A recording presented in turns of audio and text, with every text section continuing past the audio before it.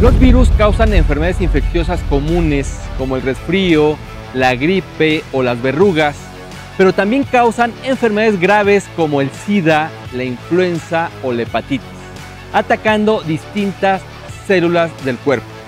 Te invito a conocer cómo protegerte si en verdad te interesa cuidar tu salud.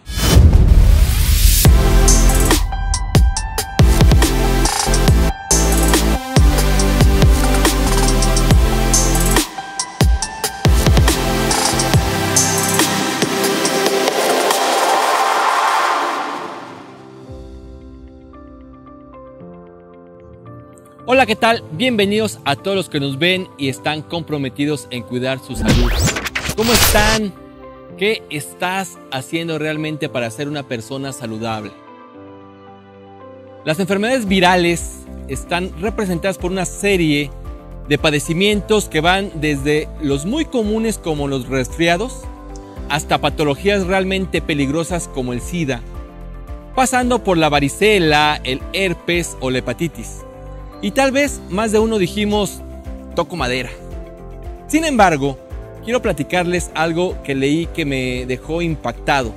Un informe de la Organización Mundial de la Salud, donde reporta que el número de muertes por hepatitis se ha incrementado alrededor del mundo, a tal grado que las cifras son comparables a los fallecimientos por VIH.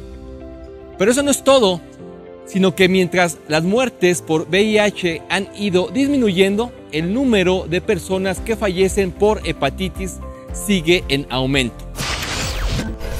La verdad me quedé intrigado y empecé a investigar. Leí varios casos como el de la señora Mercedes, quien recibió el diagnóstico de hepatitis C de forma inesperada. A ella le dijeron que tenía la enfermedad después del nacimiento de su cuarto hijo, hace alrededor de 20 años. En aquel entonces se aplicaban tratamientos muy largos y con efectos secundarios casi insoportables, además con pocas expectativas de curación, lo que provocaba que muchos pacientes abandonaran la terapia porque el camino y la convivencia con una enfermedad crónica como la hepatitis no es nada fácil, porque va dañando el hígado progresivamente, empeorando el estado de salud y afectando aspectos emocionales, psicológicos, sociales y familiares. Pero, como dijo Mercedes, yo quería matar el bicho, y nunca olvidará el momento en el que su médico le llamó para decirle que iba a empezar una terapia con nuevos antivirales de acción directa. Mira, la hepatitis es una enfermedad provocada por un virus. Los virus son microorganismos infecciosos mucho más pequeños que las bacterias y los hongos. Estos virus no pueden reproducirse por sí mismos, por lo que necesitan invadir una célula viva para que ésta les proporcione la energía y la maquinaria necesaria para poder multiplicarse. Ahora bien, existen 5 tipos de virus que causan hepatitis que se clasifican en A, B, C, D y E.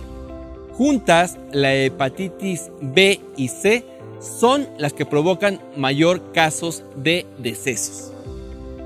En sí, la hepatitis es la inflamación del hígado, el órgano interno más grande del cuerpo, que está implicado en por lo menos 500 procesos bioquímicos relacionados con los nutrientes, las proteínas y la desintoxicación del organismo. De tal manera que cuando una persona contrae hepatitis, se altera el funcionamiento del hígado y con ello la segregación de bilis, el metabolismo del colesterol y el control de infecciones. De allí la importancia de prevenir y evitar este tipo de patologías. ¿Conoces a alguien que tenga hepatitis? Cuéntanos en los comentarios cómo la está pasando. Creo que debemos poner mucha atención en todas estas enfermedades que son provocadas por distintos tipos de virus. La medicina natural apoya en la prevención y puede acompañar otros tratamientos médicos. Entre estos recursos encontramos la raíz del licorice, una planta conocida en varias partes del mundo que posee diversas propiedades medicinales.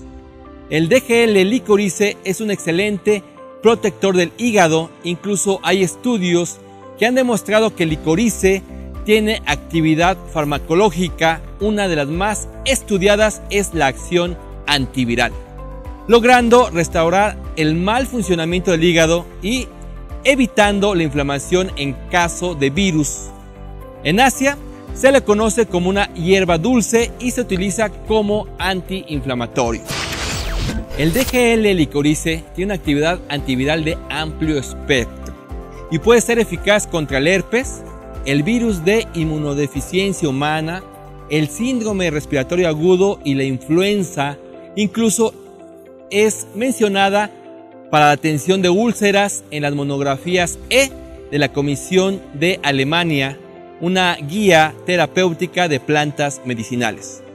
De tal forma que esta raíz puede atender úlceras pépticas, estreñimiento, tos e infecciones virales gracias a sus diferentes propiedades terapéuticas reportadas. Por ejemplo, una investigación publicada en una revista científica comenta que el licorice exhibe una serie de propiedades beneficiosas para apoyar el sistema inmunológico. En China utilizan el DGL licorice como complemento de la terapia antiviral para la hepatitis y el VIH, esperando una disminución en la replicación viral, evitando el daño hepático. Con respecto a pacientes con VIH, se asoció con una producción viral reducida y un aumento en la capacidad de los glóbulos blancos para reconocer y defenderse de agentes patógenos. Todo esto lo convierte en un buen complemento para mejorar la capacidad en nuestro sistema inmunológico. ¿Qué te parece todos los usos medicinales del DGL licorice? Platícanos en los comentarios. Esta es su raíz y también lo podemos conseguir como suplemento alimenticio ya en forma de cápsulas. Por último, hoy más que nunca conocemos lo peligroso que pueden ser las enfermedades virales y al mismo tiempo nos hemos dado cuenta que existen un sinfín de ellas, desde las aparentemente simples gripes hasta las más graves como el SIDA, pasando por el herpes, la influenza y la hepatitis. Por otro lado, sabemos del potencial de la medicina natural, conocemos sus alcances y obviamente podemos valernos de ella.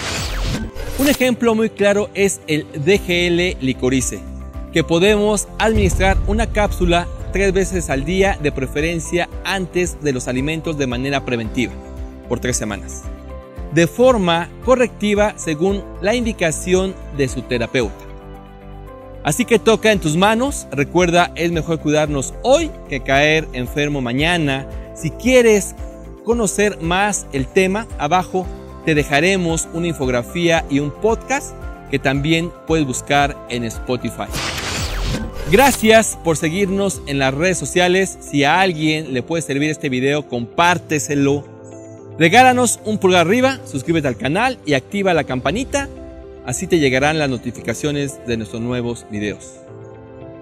Me despido, mi nombre es Víctor Hugo y ahora más que nunca vamos a cuidarnos todos.